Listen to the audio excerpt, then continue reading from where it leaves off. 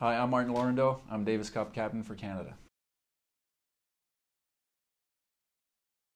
I'm trying to stay on top of things, try to get the pulse for where our guys are at, watching their practices, working with their own coaches, watching their matches, scouting the opponents, watching all of their matches, and try to pick up some things and putting together, putting the dots on the i's for the final stages of rounding up here and getting a week of practice and then the event.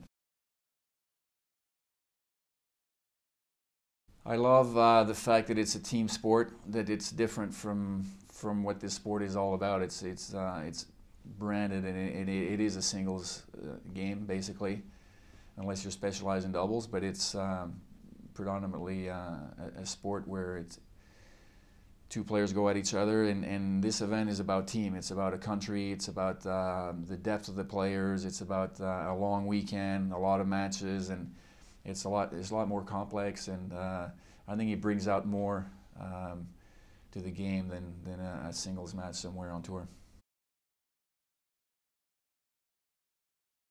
That it's I think it's one of the toughest tests for tennis players to go through.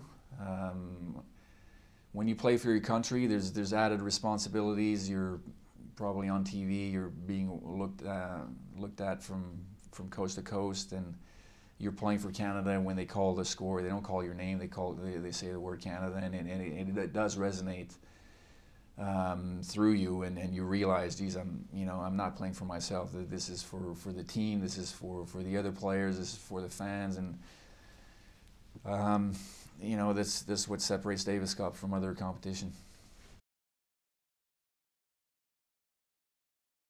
My first Davis Cup as captain, my first Davis Cup as a player, as a coach.